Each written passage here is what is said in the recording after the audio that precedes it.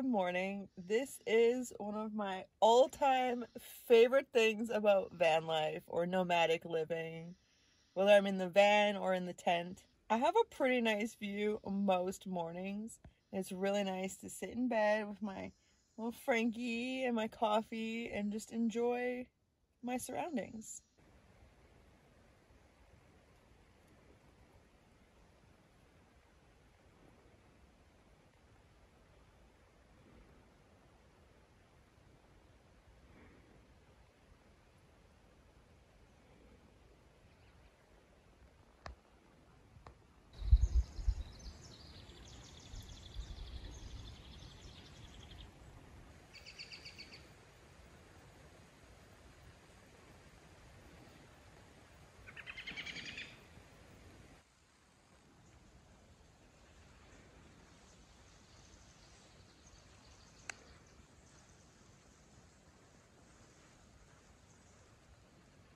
Such a beautiful morning, Frank. I think the sun's gonna come out today. Well, it is out. It's peeking. It's peeking. And the clouds, they're getting to be the fluffy ones with the blue sky. Nice, eh, bud? Nice.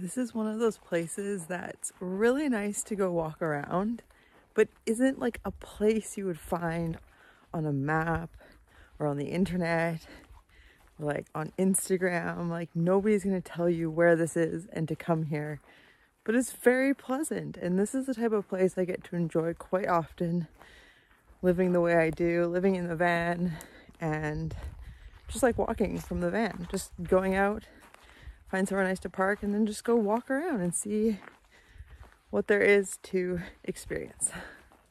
Which today is this beautiful overgrown road.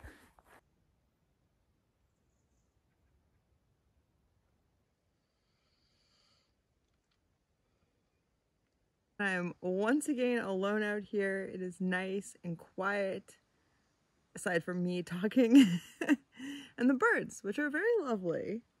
But I'm super hungry, so I'm gonna make one of my favorite meals that I make in the van. It's something I didn't really eat before living this way, but I eat some variation of it most of the time now, and I really like eating this way. So yeah, I'm gonna make lunch.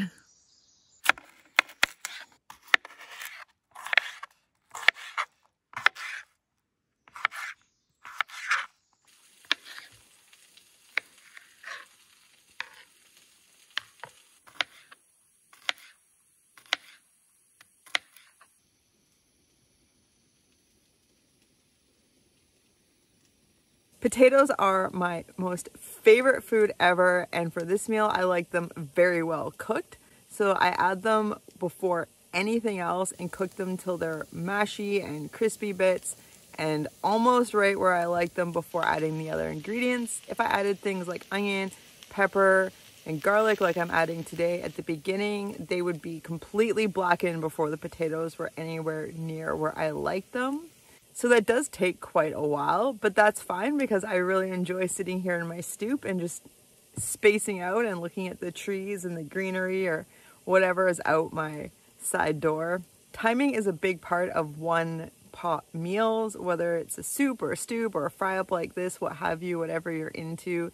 The order of operations of when you add what ingredients and spices or liquids or oils or all of that can make a world of difference with your final end product. Oh, there's mosquitoes. It's the start of mosquito season.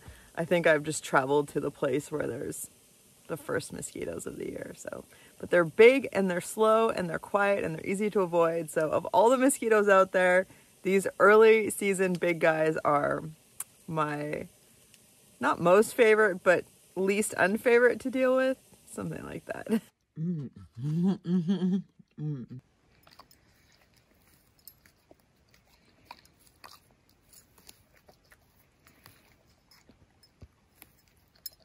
I can see Frank watching me from the van window.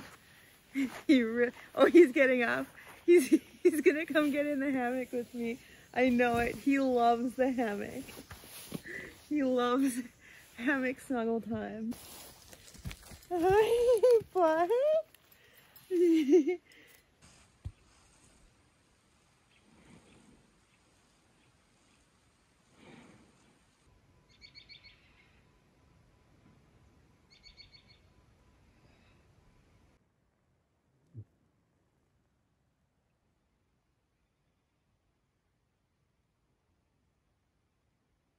We're having a very nice rest day. It's very nice not to drive.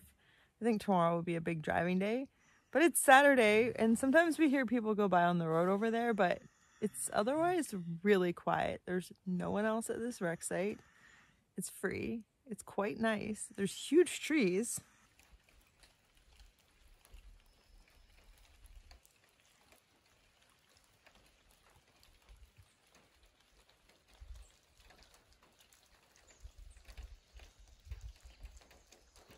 Well, we've been out here for almost a week, which means today is my 7th day without internet service.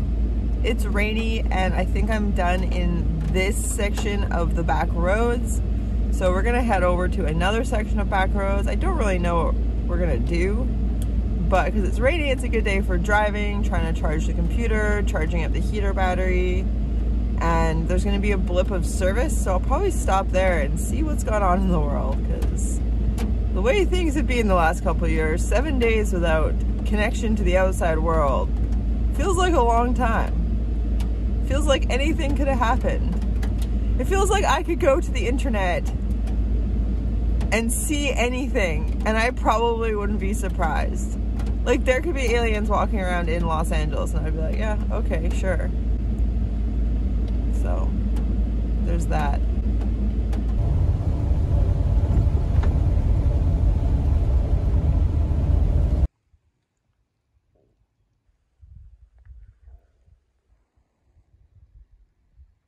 Like the most random bit of pavement in the middle of the woods like I've ever come across.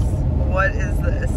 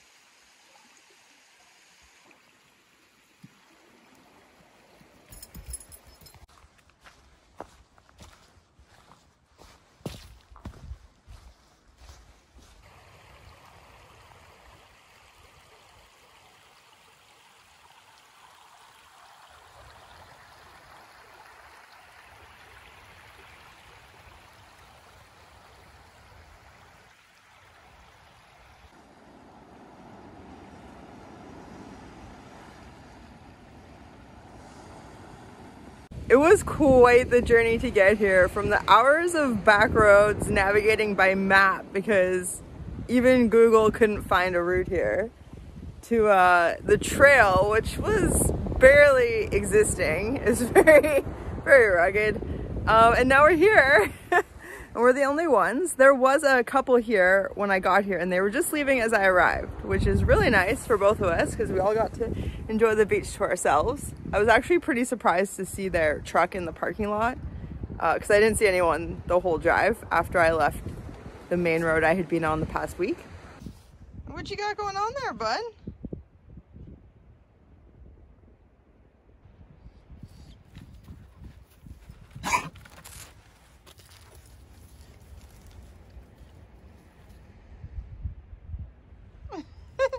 I think it's stuck. Oh, it's stuck, buddy.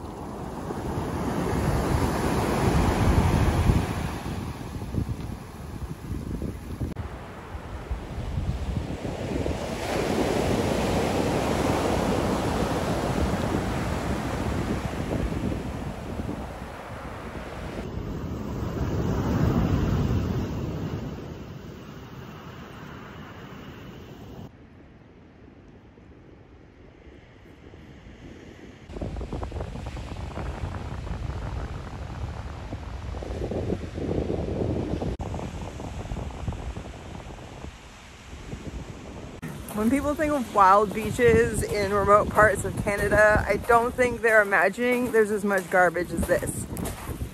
There's no one out here to clean it up. I didn't bring a bag today. I'm not helping. But there's no one paid to do it, and there's not regular people out here all the time, like walking their dog every day, picking up a little bit at a time, making an impact. It just washes in off the ocean, and most of this garbage is disposable drink bottles that somebody was negligent with. They get out in the sea, they get tossed around, they get ripped up, and they get left on these remote beaches. Along with a lot of fishing trash, bits of buoys, tampon applicators, disposable razors, and a lot of drink containers. It's pretty unfortunate, and that's just the way it is. You drive through clear cuts for hours to get to a beach full of trash.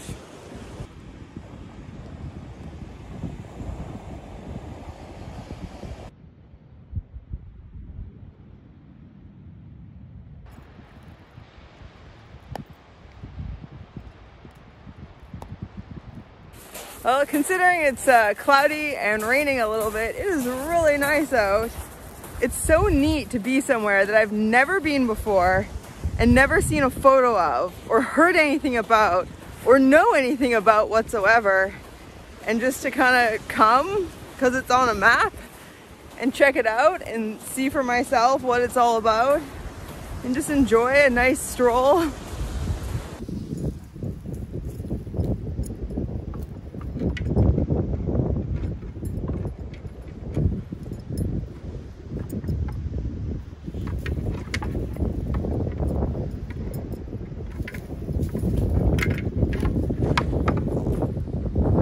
Get him, bud, get him!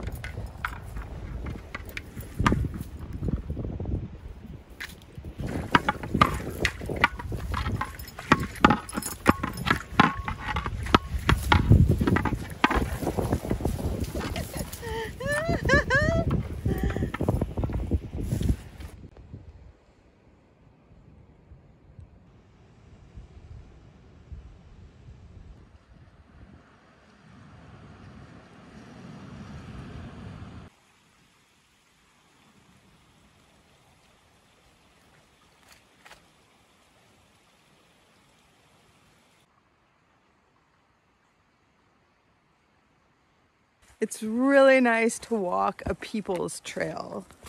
And what I mean by that is like one that's not made by a parks entity. They're just different. They're narrow, they're windy, they're rugged. They follow the landscape in a way that involves as little alteration as possible because that means work.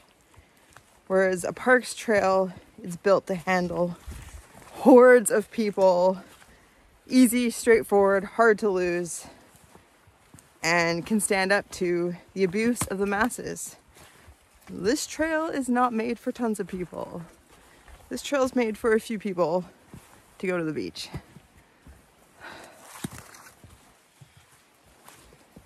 It's very nice. It's very nice.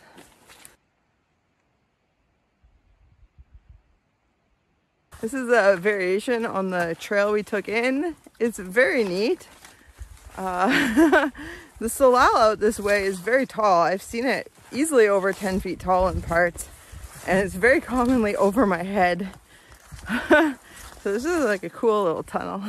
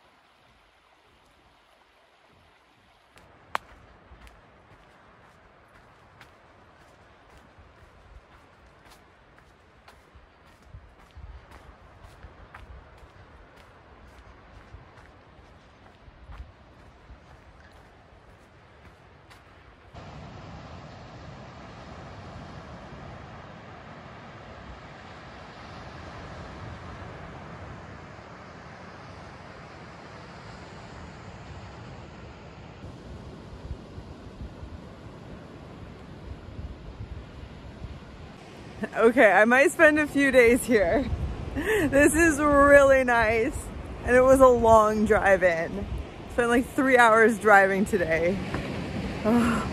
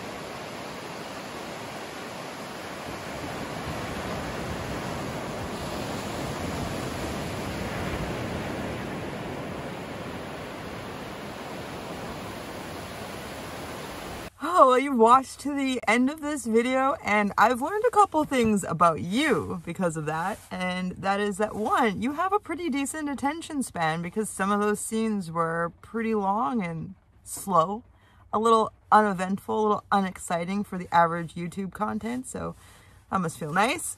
And the other thing is that you probably like beaches to watch all the way through. So if that's the case, you definitely want to hit that subscribe button, because I have some very nice beaches coming up in the next few videos, which I post rather randomly. So you'll also want to hit that notification bell to let you know when my videos come out, because it seems a lot of people lately are surprised I have videos out as if they don't come out regularly. So YouTube doesn't always tell you what's up unless you hit that notification bell. So yes, thank you so much for watching. Hopefully you enjoyed this video. If you did, please give it a big thumbs up, and we'll see you soon. Bye.